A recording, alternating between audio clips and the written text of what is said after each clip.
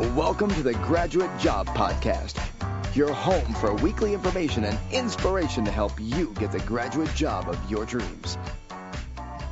Welcome back to the Graduate Job Podcast with your host, James Curran. The Graduate Job Podcast is your weekly home for all things related to helping you on your journey to finding that amazing job. Each week I bring together the best minds in the industry, speaking to leading authors, entrepreneurs, coaches and bloggers who bring decades of experience into a bite-sized weekly 30-minute show. Put simply, this is a show I wish I had a decade ago when I graduated. In episode 33, I speak with author Inge Woudstra as we explore issues of gender and recruitment. We cover a wide range of topics, from the role that gender plays in how and why people apply for graduate jobs, whether women in particular should change their approach to succeed in the recruitment process, through to the most effective way to ask for a pay rise. Male or female, this is an episode you're not going to want to miss. As always, all links to everything we discuss and a full transcript are available in the show notes at graduatejobpodcast.com/gender. Before we start, don't forget that I love to hear your feedback, so do get in touch either by email or Twitter. On Twitter, I'm at gradjobpodcast, and email is hello@graduatejobpodcast.com. What you love, people or companies you'd like to see in the show, I'd love to hear your thoughts, so send them all my way. But now, without further ado, let's jump feet first into episode 33. Very pleased today to be joined by Inge Woudstra, author of the new book Be Gender Smart, founder of W2O Consulting, and also the web portal Mum and Career. Inge, welcome to the Graduate Job Podcast. Oh, hello James. Good to hear your voice again. So before we start on the topic of gender and careers and recruitment, would you like to introduce yourself properly and tell us a little bit more about how you came to write the book Gender Smart? Well, I started running my own business about 6 years ago, working with women and women returning to work. And I have a background in business management, so I went to university in the Netherlands. I'm Dutch, did business management there, then worked in companies like Siemens and Shell as a consultant in change management and training. And from that, I ended up starting my own training business and training women returning to work. Excellent. And as I mentioned, we're going to delve today into your new book and look at recruitment and job choices through the lens of gender. So starting at the beginning, women are told often that they can do anything that men can do and vice versa. But what does the research suggest with regard to differences between the sexes? Well, you're saying that right. The research does say we can take the same roles. Man can be just as good a parent as women can, and women can be just as good a CEO as man can, and we do achieve the same results. But it doesn't mean we are the same, and often it means we will take a different route to get to those results, and that's where gender differences come into play. And as I mentioned, we're going to think about this in light of recruitment. How do these differences manifest themselves with regard to how women and men might apply for jobs? Well, just to take one difference, right? Man and women compete in different ways. So men compete on status, being the biggest, being the best, whereas women tend to compete on being the nicest, having a good relationship. So for women, it's all about that relationship. For men, it's all about being the best. So then when you have to apply for a job, it tends to be slightly harder for women because in a job, it is all about presenting yourself as someone who is absolutely the best, which for women feels rather insecure and unsafe because it may somehow not be very good for your relationship with the person you're applying for. So women have an extra barrier there in the way, when they're job hunting. And I think that's a really good point. Generally, when I come across CVs and application forms, so a CV is the one time when you need to shout from the rooftops about your achievements. Yeah. And I often find that people tend to downplay their achievements, or they aren't explicit enough about what it is that they did and the results that came across. So would this be one of the areas where women might tend to hide behind a bushel? Yeah, I think so. Yeah, women feel a bit shy of speaking up about those achievements. Gosh, we worked with a team, so basically the team did it, you did, but you need to But then at the moment, it is about focusing on what's important for that employer. And I think if you take that mindset as a woman, it works very well. So put yourself, and women tend to be better at putting themselves in the shoes of others because their empathy system works very different in the brain. So they have more of that other focus. Put yourself in the shoe of the person hiring and think, well, what will help them? And what will help them is to know, what can you achieve? They're not hiring your team, they're hiring you. So they want to know, what did you achieve? So you need to talk about, I did this, and then we achieved that. Don't say we achieved that, say, and then I achieved this. This is what I achieved with the team. This is how I got the team involved. This is what I got the team to do. So you can talk about the team, but you talk about your own achievements within that. I think that's a great point. And there's the oft-quoted Hewlett-Packard internal report, which said that men apply for a job when they meet only 60% of the qualifications, but women apply if they meet 100% of them. Why might this be the case then for that difference in belief in putting themselves forward? Yeah, it's actually not really a true piece of research, but it hasn't happened the way it did. It's cited a lot, but when you look back at what HP actually did, is not the outcome of what they said. That said, I think it's a valid thing. Men do tend to, we all recognise it, that men do tend to go for jobs that they're not even half qualified for. So I think as a woman, you just need to be aware that organisations are designed for men, and the processes in organisations, recruitment processes too, are designed for men. So they work really well. They are sort of geared towards men. So if someone says, this is a fantastic job, we are only going to hire the best of the best, that is something that tends to really enthuse men. They're thinking, oh yeah, I'm the best of the best, I'm going to apply. But it's something that tends to put a lot of women a bit off. Oh, I'm not sure if I'm the best of the best. So to keep that in mind, no, this is designed for man, this is speaking to man, and translate that in your own mind and say what they're actually saying. We're looking at someone who's really passionate and we're looking at someone who can do this job. So it's almost like having a filter for words like that and knowing it's written for man. We talked just before we start recording about the need for people to be authentic in how they apply for jobs.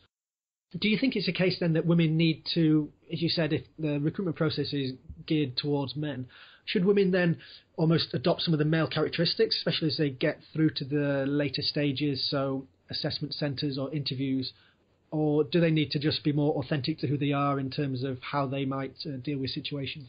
Yeah, I think that is a really good question, because I think it's sort of what women have done traditionally in the past. So let's say since the 1960s, when they came into job roles, they looked around, realised their way of working didn't work, and then adapted to what men do. And I'm actually trying to encourage women to be more authentic, to actually find ways to work from your own strengths. So for instance, women, because they compete on being nice, have this focus on relationships, tend to have a focus on others, put themselves in others' shoes, they're actually really good at creating buy-in. So women ask more questions, they are more about, okay, I have this idea, what do you think? Now, in a job interview, that isn't necessarily a brilliant skill, so you need to then find a way, because you're presenting yourself, you're not asking questions, you're not creating buy-in, but you can build relationship. So to think of what can you do with your strengths in that job interview, rather than just following what men do. Because I was reading through the book, and I was thinking specifically with regard to group exercises, which form a big part of lots of the big graduate schemes. So group exercise, maybe 6 to 8 of you, you're given a task, you have a short period of time, maybe 45 minutes to read a brief, then to come to a consensus amongst a group and to then recommend a course of action. And it was interesting when I've been assessing group exercises, you're looking at you have some criteria you're looking at, you're looking at the dynamics of the group, who are the people who are speaking, who's bringing other people into the conversation, who's putting forward good ideas, who's timekeeping or who's doing the keeping notes, etc. So there's lots of different aspects. And having read the book, it then came to my mind that some of them were more masculine traits, and some of them were more feminine traits, which is the consensus and the buy-in. Yeah. Thinking in that example, how can women maybe stand out and stand out authentically without the need to? Yeah, that's right. I see what you're saying. What does that mean for women? If you do have a style that is more focused on relationship building and consensus building, that is focused on asking questions, getting other people involved, if that is your style, rather than a more commanding style where you present an idea and expect others to buy into it, which tends to be more of a male style, you're going to be less visible. And you're going to be less visible as a leader. You're facilitating that discussion. You're an important part of the team process, but it may not always be visible that was your influence. So what you then need to do is, before or after in the job interview, describe your way of working. Say, gosh, yeah, when I worked, let's say in the newspaper for the university, I gave leadership by building consensus, give some examples of how you do that. So you need to already be aware of how you work as a woman, and then be able to talk about that and talk about how that brings results. So if that's the case, the interviewers will be looking for supportive evidence. I mean, these group exercises are not standalone things. So the group exercise is linked to what you've been saying about yourself. So if you say, this is how I work, hey, I actually focus on consensus building, or I focus on seeing the big picture, so I tend to ask a lot of questions in the beginning, because women have more connections in their brain than men. So because you have these more connections in your brain, you're often seeing impacts and consequences that men aren't seeing. Men tend to be more focused. They have more separate compartments in their brain where things are processed. So within that separate compartment, it's easier for them to keep the discussion on one topic. And then, oh gosh, women bring up another thing. But actually that thing might be very important. So one, you bring it up, the things that you see that others don't think is important. And two, frame it so that others can see it. So don't say, oh gosh, I have another question. Link it to what other people's priorities. So if someone in a team discussion says, yeah, we need to make sure we deliver in time, say yes. And in order to deliver in time, I have a question. It's key to me to deliver this in time, but we also need to keep the client happy. And then come with your suggestion about how to keep the client happy, even though it isn't linked to time. Does that make sense? Yeah, no, and I think it's a really good point, and it's linked to something which we've discussed often on the podcast, which is before you start applying for jobs and at the front end of your job search, you need to be very clear and have that self-awareness around what your values are and what your strengths are. And as part of this, as you mentioned, there is, what are your ways of working? How do you naturally start working in different situations? And if you can go into an interview and when you're discussing different aspects in the interview, you can talk about, well, actually, I tend to find that I work very well in this situation, or I have these particular strengths. It will certainly make you stand out above the crowd, because most people just don't think about this. Yeah, I think that is right. And especially, I think, for women, because their way of working tends to be a bit less visible. So they need to talk about it more. You mentioned earlier that workplaces are designed by men for men. Could you expand upon this and what you mean by it? Well, basically, man used to work when work outside the house was created. It was man doing it. Offices, more graduate type jobs have been done by men for many decades. And so naturally, almost, the way things work in organizations is focused on what works for man. And what works for man is, remember, how they compete on being the biggest and the best. So in organizations, that's fine, because it's all about competition. For man, it's important. This is a psychological thing. Men find their security being at the top. When they're at the top, no one can attack me. I'm safe. Women find security in their friendships. When I'm friends with someone, I know no one's going to attack me, so I feel safe. So in an organization, it is all about status and hierarchy, about being able to feel at the top. There's rewards. It's about winning. We're talking about the war for talent. We are competing we're having battles with our competitors that we need to win. This is all language that really ties into how man feels safe and how man compete. So looking ahead then to starting work in the world of work, what are some of the common issues that women face when they start working tend to be in a large employer? Yeah, I sort of hate to say that women have issues. I'd say employers have issues.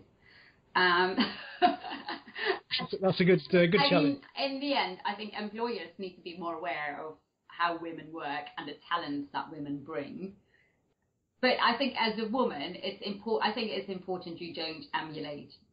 The two things actually I think you need to do is don't emulate the man around you, but look how women do things and observe how this world works. You know, I like this where I say organizations are designed for man, and then if you ask women to be successful in those organizations, it's like asking a fish to climb a tree. So here you are, this fish. Just watch how they climb trees. Watch what it's like in the jungle, so you know what works for them. So, for instance, when men take decisions, I describe it in more detail in the book, but I'm summarizing it here quite crudely. But they tend to focus on things like data, facts, graphs, pictures, images. So when women tend to have a very different style of gathering information for a decision. They ask other people, what have you done before? Which is basically gathering best practices. What happened in the history? How did other people do that? So that it's more about people and gathering opinions. And then they take a decision. But when you're when you're in an organization and you're talking to a man, I think it's important to make sure that you're being heard. So you want to give short answers, which helps men with their focus. You want to talk about numbers and about results. So you tie in to that data focus. And rather than saying, I'm going to just have a chat with some people, find out what they did, you say, I'm collecting data to find vital evidence so we can take a decision. So it's really just about framing it so man can hear what you're doing. So careful use of language to push the buttons of the man that you work with. Yeah. Speaking to friends and asking them questions that they'd like to see covered on this podcast. So when I spoke to some of my female friends, the question that they wanted asking was pay. Yeah. Pay and how to have the conversation around getting a pay rise, because it was something that they found very difficult and challenging. They wanted to know the best ways to have that conversation with their male bosses. Yeah, it's interesting because it is something. See, women are, from a very young age, men grow up with that sort of competing on being the biggest and the best. So 3-year-old boys are already boasting on the playground, look at me being brilliant. And you know what? My dad's got a bigger car than your dad's. That sort of stuff. Boys do that all the time. And when girls try and do that same thing, other girls will not accept that. You're instantly out of the group because you're competing on being nice, and it's not very nice to say you're better than someone else. So by the time men enter the workforce, they've honed that as a very fine skill. My 10-year-old no longer talks like that. He now very subtly drops, and he's a boy, right? So he now very subtly drops things in the conversation that make it sound like he's very good. But it's not, so boasting, he knows it's not allowed, and the teachers won't really look favourably on it. So he's learned not to boast, but still people will know he's absolutely brilliant and his dad does have a bigger car, So by the time women enter the workforce, they haven't had that 20 years of practice of how to really sound like you're great, but not boast. So then women go and negotiate, and they tend to do it too bluntly. They're gonna they come in, one of the male manager who hires people regularly said, then they come in and they say, well, this is what I've got to earn, and I've got 3 other offers, and I'm going to go for those if you don't give me this money. Which is then, for the person on the other side of the table, not very nice. Whereas men do it very differently. Men go, gosh, I've got this fantastic background. I've done these 3 other projects where I achieved really great results. So I expect that will be reflected in the pay package. And that then gives the employer some advantages. So for a woman, when she negotiates, I love what Sheryl Sandberg said on this. Also, when a woman negotiates, it's also viewed differently because we expect different things from men and women.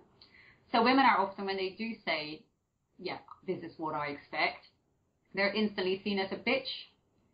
So the advice Sheryl Sandberg gives, and I think that would work very well, is to then frame it slightly different. Link it to other people, link it to teams. So say, Gosh, yeah, obviously it's very important for my entire team that we charge enough. So that's why I need to now charge you more for this project so the team's efforts are reflected. Another way of doing it is saying, well, women are always taught to negotiate. So obviously, and I'm a feminist, so I want to be on that side. So I'd love to do a bit of negotiation here. So find a way so you can frame it or link it to something external. I think for women also, they hesitate about putting themselves forward because that psychological factor of not wanting to put yourself forward and competing, losing those relationships, not feeling safe when you don't have your friends around anymore is such an important psychological thing that it's hard to ask for something.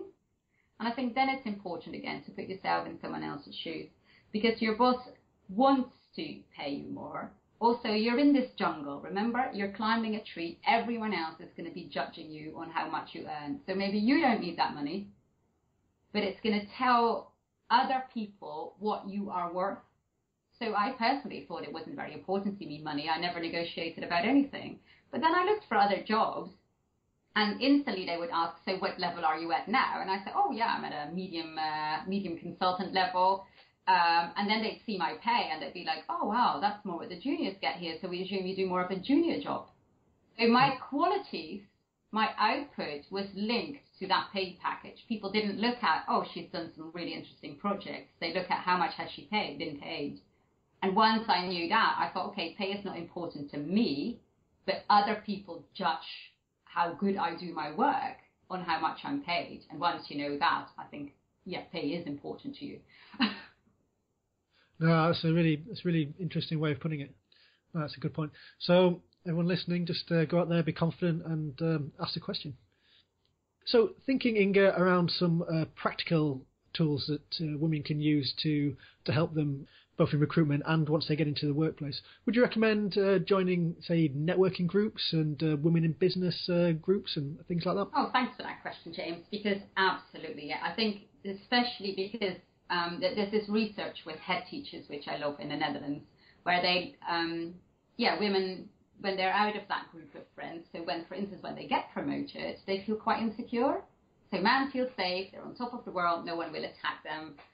They tend to sort of enjoy being in charge because of that. It gives them a safe feeling. For women, it's the opposite. They've now left a team, they're no longer a teacher, they're the head teacher. And they gave these head teachers a group of peers. And in that group of peers, these head teachers could talk about the tensions they have, the issues they have, and they find a lot of recognition. And that really gave them confidence. Oh, other people have these issues too. Now I'm getting confident. Okay, so it's okay to have those issues. Hey, and I'm solving them. Look, and then you get new ideas of how to solve them. You just have a place to vent those emotions, and knowing there's people there that listen and that aren't going to judge you as a bad head teacher just because you need to vent something. And women need that sort of place to feel secure. Men need to vent somewhere too, but they tend to find it with one woman in their life, let's say their mum or their partner, and they will absolutely not ever share that with their friends or at work at all, because that wouldn't be safe. It'd be about losing face, which would be horrid. So for women, you need to be careful not to do that at work. And when you're then, obviously, when you're looking for jobs, I think it's very important to find safe places to do that. So maybe find someone else who's looking for a job, find a sparring partner that you can work with, find a coach or a mentor, or find a group of other people that are also looking for jobs. I think that's important. That's the security part. Then if you're networking to find a job, see that as something different. So when you're out there looking for jobs and sort of building relationships, then it's about the job, and it isn't about all these things that you can't do, the bad experiences you had. Then you're selling yourself, and you do need to talk about what you're good at, what you've achieved, what kind of job you'd like, and what your ambitions are. So there's basically two types of networking that women need to do, whereas men tend to do the one type of networking. Oh, that's brilliant advice, and I'd not thought about keeping them separate, but it makes complete sense. Yeah, it's helpful if you keep it separate in your mind. So you do need a group where you can vent online or in real life or somewhere, but you also need groups where you're actually actively putting yourself forward as someone who can do the job well. And through the internet, through sites like Meetup, it's really easy to set up and find groups, and also to set up your own. Yeah, that would be set up your own. That's what I often recommend women. There must be a lot of other women out there in the area that are also looking for jobs, so set up your own, yeah. And obviously that can lead to jobs, but I think you need to sort of separate the two, so you know you're doing something that is effective.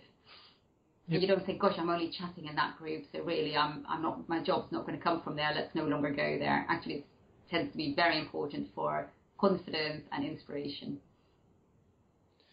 Inge, unfortunately, time is running away with us, but before we finish, let's move on to our quick-fire question round, which I ask each of my guests. Right. So, first off, what one book would you recommend our listeners to read? Well, so could I say my own book? You certainly can. So, Be Gender Smart, The Key to Career Success. I think it really helps women that are starting out in their career to understand, to help them look at that jungle, look at that tree, and really get a head start, knowing how they should act. Excellent, and I've read the book, really recommend it, and it's all be linked to in the show notes. So check out the show notes at graduatejobpodcast.com, and you'll find a link straight to the book. And Inge, what one website would you recommend that our listeners visit? Yes, it's a long time ago I looked for a job last, so I mean I think it's news about the organisation you're going to apply for. Really follow them in the news and make sure what's happened just in the week before your job interview. Make sure what's happening so you can link to that. That's great advice. There's nothing more powerful than walking into the interview knowing everything about the company and knowing about their latest, whether it's share price movement or new CEO or new products they've launched. It really stands you in good stead. Yeah, and especially if some internal things are going on, like they're just being taken over by another company, or which often happens just the week you're being interviewed, or if there is a big deal coming up and they've just done really well. Women tend to be to see and hear different things from men. So women pick up a lot of signals, and that can make you really insecure in a job interview because you're thinking this is all about you. But actually, a lot of it can be about what's happening outside of you and in that person's mind. So let that go. What you're seeing and feeling in an interview may not be about you. That's a good point. And finally, what one tip would you give that our listeners can implement today on their job hunt? Yeah, I think it is about being really aware of how you work and how you achieve results, so you can talk about that. So how do you lead? What do you do to get people where you want them to go? Why do people listen to you? How do you get them to listen to you? And how do you convince people of your ideas? How do you create followers? And to be really aware of your own behaviour there, so you can really confidently talk about that. Completely echo that. Self-awareness of your skills and your strengths will take you a long, long way. Yeah. Inge, before we finish, what is the best way for people to get in touch with you and the work that you do? Probably via the book website, because the book website it's called Be Gender Smart, and it's got all my details on, and then people can just send me an email. You can find me on Twitter as well, or should I name that, or are you going to put that on your website? I can link to that as well on the And website. Anyone who chats to me on Twitter, I'll happily chat back with as well. Perfect. Inge, thank you very much for your time today and appearing on the Graduate Job Podcast. Okay, thank you. And to all the women out there, I'd say you can do it. Just go for it, because we really need you at the top. Many thanks to Inge for her time there. 3 things stood out for me from our chat, which are applicable across the sexes. The first was a point linked to the issue of different male and female characteristics in the recruitment process. Do you like to dominate the conversation? Do you like to build consensus and buy-in? How do you lead people? How do you come to decisions? It all boils down to thinking about yourself, your strengths and characteristics, because ultimately you need to know yourself. As Aristotle said, knowing yourself is the beginning of all wisdom. If you can walk into that interview and talk about your strengths and weaknesses honestly, or how you like to work, or how you get people to come to a decision, you will stand head and shoulders above all the other applicants. Now you might be thinking, but I don't have a job, how can I think about these things? But think about maybe yourself at group exercise at university, working in part-time jobs, dealing with friends or difficult situations. The difficult part is just sitting down to think about it. Take the time and do it now. You won't regret it. The second takeaway for me is on understanding the impact of the language you use and having an awareness that it's going to impact people in different ways. I had training years ago from a brilliant trainer called Gareth Bunn, who described communication as an event in the other person's mind. What he meant was, you might think you are communicating something clearly. You might think that you've definitely got it across and the person has definitely understood it. How could they not? But unless the person listening is understanding it in the way you intended, your communication might not have been successful. As Inge said, with the example of talking to a male boss, to communicate effectively to them, you might have to be shorter and sharper in the words and sentences you use. Give them figures and data, which you might not be used to doing. This might not be your preferred normal style of communicating. As Chris Delaney talked about in episode 28, the language you use and the way you use it impacts massively on how you can build rapport. So think about the person you're talking to and think about what is going to be the best way for you to get your message across to them. Because in an interview situation, this can make all the difference between being a yes or being a no. And finally, I loved Inge's point about finding that network who can help you on your job search, be it for support but also for networking. Now, networking groups are a massively underutilized approach for graduate job seekers. Lots of people find them daunting, which is exactly why you should be using them. Listen to my interview with Brad Burton and also Stephen Thomas for hints on how you can network effectively. And do look at sites such as meetup.com. There are hundreds, literally hundreds of women in business or career groups on them. If there isn't one in your area, start one. You never know where it will lead. And if you do start one, let me know and I'll publicise it on the show. So there you go, episode 33 finished. If you've enjoyed the show, let me know on Twitter. My handle is @GradJobPodcast or email me hello@graduatejobpodcast.com. And please do leave a review and subscribe on iTunes or Stitcher Radio. As I say every week, it's the best way, other than sharing us with your friends, to show appreciation for the podcast, and it helps massively in the rankings. So it means that other people can easily find us. Do join me next week when I have a fascinating guest, former cleaner turned bouncer, turned BAFTA award-winning author and filmmaker Jeff Thompson, as we go deep and examine what fears might be holding you back in your job search. You're not going to want to miss that one. Now, I hope you enjoyed the episode today, but more importantly, I hope you use it and apply it. See you next week.